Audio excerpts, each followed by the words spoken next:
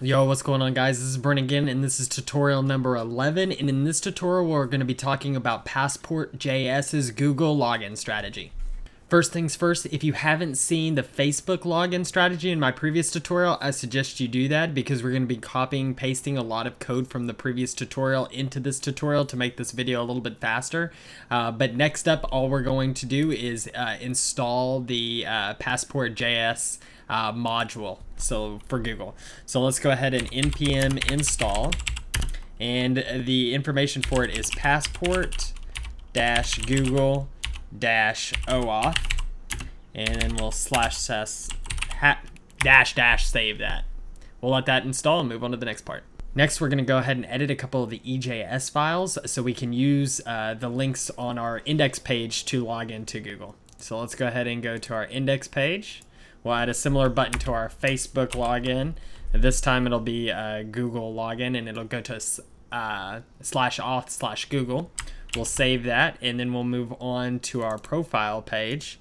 And the profile page is going to have a similar setup as the one we did with Facebook. So same kind of HTML setup here, except this time it's going to use our Google.id, token, email, and name instead of our Facebook token, email, and name. So you can check out that HTML in the link below.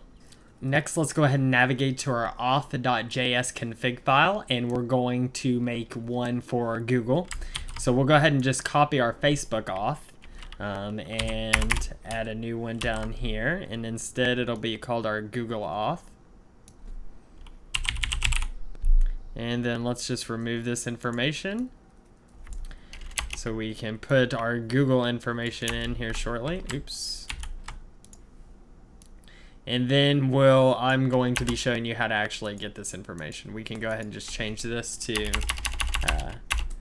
Google/callback. So let's go find out how to get that information for our client ID and client secret from Google. Okay, the first step is to set up a Google account or a Gmail account if you don't already have one. Hopefully you guys already do. It's a great service to have. But I want you to go ahead and navigate to console.developers.google.com, and it will default to the /project area. And what you're going to do is you're going to click create project. Go ahead and name your project. I'm going to say YouTube tutorial series. We'll go ahead and let that create and move on to the next step. Once your project is done creating, I want you to go ahead and navigate to the APIs and auth section. And I want you to go to consent screen, okay? It's very important that you set an email. In this case, I'm going to set my alternative email here, profix@gmail.com. And then you can just set your application's name. So YouTube tutorial series. Save that. It's important you do that first, actually, before you do the next screen, which is credentials. So we're going to go to create new client ID. We're going to be working with a web application. Let's see. The next section will be the redirect URI section. And what we're going to do is we're going to do HTTP localhost 8080 and /auth/Google/callback. Next, we're just going to go ahead and edit this for HTTP. This is the origin that the request is coming from. So it's going to be from our localhost on port 8080. So we're going to go ahead and change this to localhost 8080. So again, this part is the origin that the request is coming to Google from, and this is the response that after Google authenticates the user and gets permissions from them, where Google will send all that data back to at the callback. So we'll go ahead and create the client ID. It will take a minute or so here, and then we'll go ahead and move on.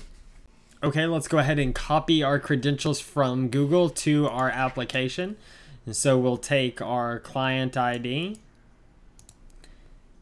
paste it in the client ID section, and then we'll take our client secret and paste it into our client secret section, and then go ahead and save that. Next, let's go ahead and set up our route so we can navigate to the Google request and then set up our returning request from Google, that route. So we can actually just go ahead and copy and paste our Facebook information, and then we'll just make some adjustments here. So instead of auth Facebook for the request, it's going to be to Google. And Google, we're going to use the Google authentication strategy. And our scope is we require the email, but we also require profile. So these are the things we're requesting from Google. So we want the profile of the user and we want their email address. So next, down below, instead of Facebook callback, we'll use the Google callback as our route. Again, we'll change this to Google. And these will stay the same. If Google replies that the user is logged in and is given us permission, that's a successful redirect, and they'll be redirected to the profile page, and otherwise they'll be redirected back to the home screen. Next, let's go ahead and set up our model for our database for saving a Google login user. So we'll go ahead and go to our users.js file. I'm going to copy the Facebook model, and we'll just add one more right below it and call it Google.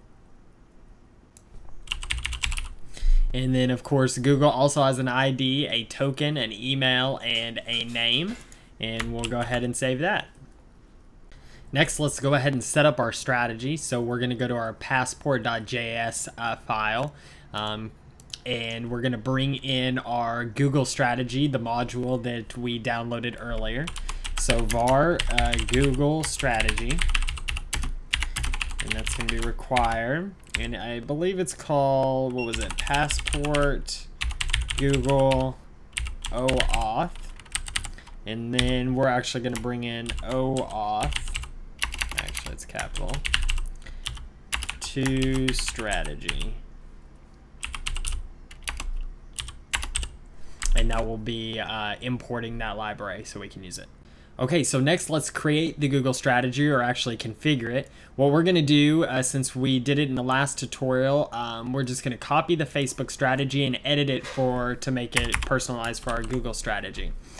So let's change this to Google. All of these things to Google.